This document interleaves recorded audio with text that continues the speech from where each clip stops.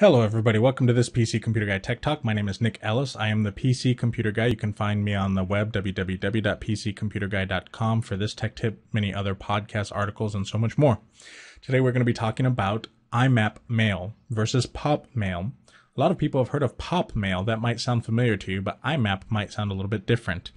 POP mail is an old system that is decent, but it was not designed in the days of multiple devices where things needed to be synchronized. Today, we live in a world where we have multiple devices and we want them to synchronize with each other. Synchronize meaning if I delete a message from computer here, it's gone from here and it's gone from here. Or if I delete a message from my phone, it's gone from here and it's gone from here. Or if I move a message to a folder on my phone, it's moved to that folder here and here. IMAP is designed to allow that synchronization to take place. With POP mail, you might have things that are similar, but issues like discrepancies where you get a message here and you get a message here, but you don't get it here can sometimes happen. And if you get the message in all three places, once you delete it from here, you'll notice that you'll still find it here and here, so you have to delete it here and here. Or sometimes these two might get the message and this one won't. There's just a lot of crazy different things that can happen. The way that POP mail is designed is that the computer goes to the server, generally speaking, and gets the messages and downloads them into the system itself, taking them off of the server so that these other guys can't get to it. There's little ways around that, such as setting the delete time for 10 days or something before removing it from the server, but if you forget to do that on this computer, then you're going to have that problem again. With IMAP, everything stays on the server and everything is done or interacted with on the server. That way, whatever happens here is reflected here and vice versa. The benefits to IMAP are that, one, very importantly, all of your email is stored on the server, which means that if your computer crashes, you won't lose your email. You might lose your contacts and you might lose your calendar, but you're not going to lose the email itself. Two, the messages obviously are all synchronized with each other on here, so that's very beneficial for me. Those are the primary things. There are other advantages to IMAP, but those are the primary things. The drawback is IMAP tends to be a little bit slower than other systems because you are depending on the server for everything. So when you click on your inbox or you clicked on your sent items folder, you might have to wait a few seconds for things to update. Just depends on the speed of the server. And the other drawback is since everything is stored on the server, you have to be careful with how much stuff you keep on the server. Pretty much every server has a limit, and those limits vary depending on what system you're using, but every server has a limit as to how much email you can store. Now, in this day and age, the limits are pretty high, probably the smallest being 2 gig, average 5, 10 gig, maybe even a little bit more than that, which is a lot of email. But if you exceed those limits, then you're going to have to go through and clean your inbox out. Quite honestly, that would be thousands and thousands and thousands and thousands of messages that you would have to have on your computer to use up that entire allotment of space. But there's ways to fix that as well. For example, you can move the messages from IMAP to a folder on your computer and save them locally if that's something that comes into play. That's out of the scope of this thing. So IMAP is used for synchronizing your mail system. Now, if you use webmail, by the way, this is really not for you. If you use webmail, meaning, for example, you go to AOL.com to check your messages rather than using Outlook or Windows Live Mail or whatever other mail program you use, your phone, then this really doesn't help you out. But if you're using Outlook or any kind of mail client, this is for you. So webmail users, if you go to Comcast.net to check your email or Yahoo.com to check your email, this really doesn't apply to you. So how to set up IMAP? The first thing you need to do is you need to get the information for your system. What is the information for your system? Well, obviously it's going to be different for every system. And when I say system, I mean email provider. Up here, for example, I have AOL settings right here. AOL IMAP server address is imap.aol.com. Your screen name, your username right here, your IMAP username is the full screen name. So for example, it's me@aol.com. Your IMAP password is your AOL password. Your IMAP port is 993, and then required SSL yes. And then for the SMTP settings, so this right here, this is all the incoming settings for you to receive messages. This right here is for you to send the messages. So it gives you the same information right here. smtp.aol.com, your full me@aol.com, your password, your port or an alternate port, and SSL required yes. Don't freak out. I'm going to show you where to type in all these pieces of information. Really, it's just incoming address, incoming port, outgoing address, outgoing port, and then your email address and password. That's pretty much what it boils down to. So where do I receive messages on? Where do I send them on? And my username and password to allow me to send and receive messages. And then the SSL is nice in terms of security. It provides a very good layer of security. So some systems, such as Bluehost here, don't require SSL necessarily. But if you're given the choice between SSL and non-SSL, definitely use the SSL so that you can protect yourself from people trying to sniff out your information on the internet. So Bluehost, right here, here's the information on Bluehost. Your incoming mail server is, or your incoming username is your full email address. So username at example.com, incoming mail server, mail.yourdomain.com, outgoing mail.yourdomain.com, and then depending on what system you use, we'll click Outlook here. They give you more detailed information. They actually give you step-by-step pictures.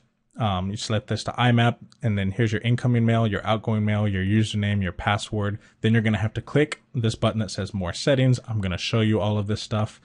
You're going to have to check this box. This is to prevent spam messages.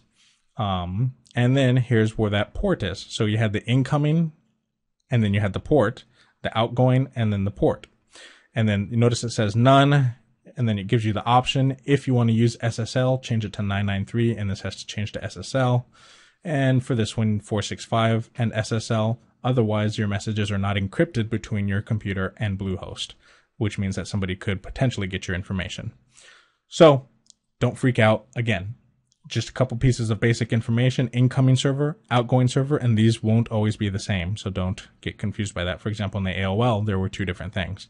Then your username and password, and then outgoing and the two ports if you're using SSL. So let's run through it, and we'll set up my test server that I have here. And so what I'm going to do is go to File, Accounts, Account, New Email Account, and then for the name, I'm going to type in just Nick. I can type in whatever I want. Nick Ellis, doesn't matter. My email address, my password. I'm going to hit this manual server settings right here. Internet email. And then this right here, I want it to say IMAP. That's the important key right there. Make sure you change that to IMAP. And then for my server, it is this information.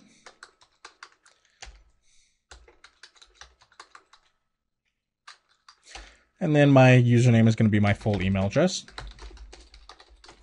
and my password. And then remember, we need to do that more settings.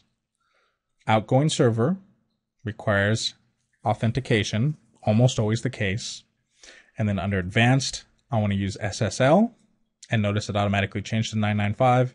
And then here, I'm going to put it on auto and change it to 465. You'll probably use SSL. I hit OK. Then I hit the test account settings. You'll probably get a message like this saying that it's basically a security thing. Go ahead and say yes. Incoming passed, outgoing passed, close, and we can complete our setup here. Once I complete the setup, notice this guy popped up down here. And if I click my inbox, look at this. All these messages are popping in here right away.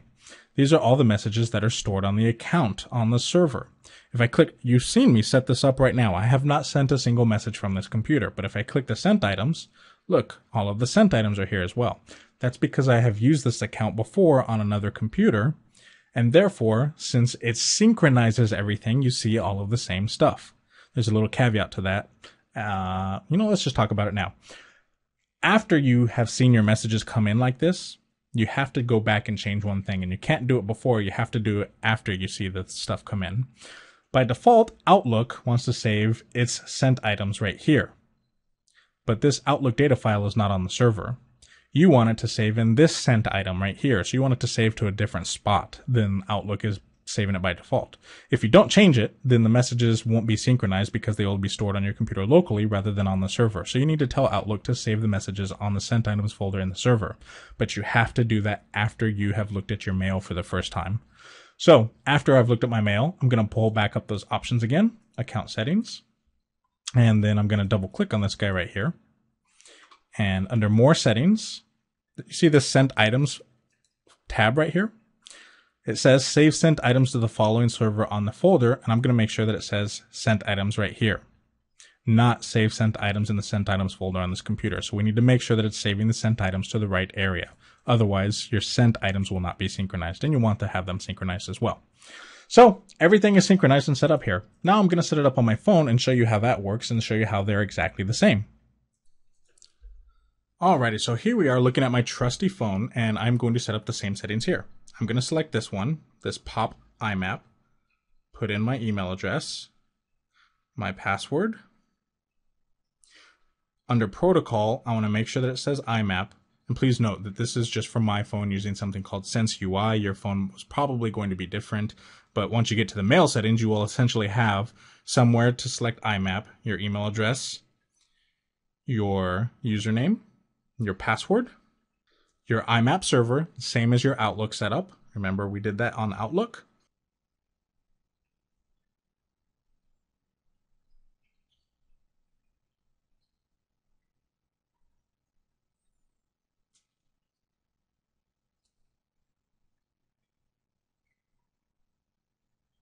Okay, and same thing here.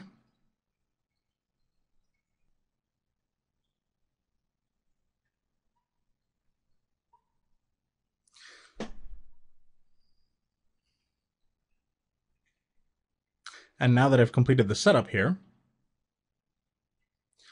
you will see all of the same messages that we saw on my Outlook. And so we have this Outlook test message. I'm going to go ahead and delete this guy. And if we go to our inbox over here, you see those Outlook test messages disappeared. If I delete the spam one from here, and we refresh the phone here, notice that one is gone. If I delete all of them except the single one on my Outlook here, and I refresh my phone here, just that one message is automatically here. So that's the great power of IMAP Mail. Things stay synchronized. It makes your life a whole lot easier. Just don't forget to set up your sent folder, both on your phone and on your Outlook setup. So this has been a PC Computer Guy Tech Talk. I hope you have enjoyed this. If you found this useful, you can visit my website for many more of those, www.PcComputerGuy.com. If you need help and they're in the local Indianapolis area, I do on-site appointments, or I can do remote access for people that are not in the area. Once again, www.PcComputerGuy.com. And until next time, thanks for watching.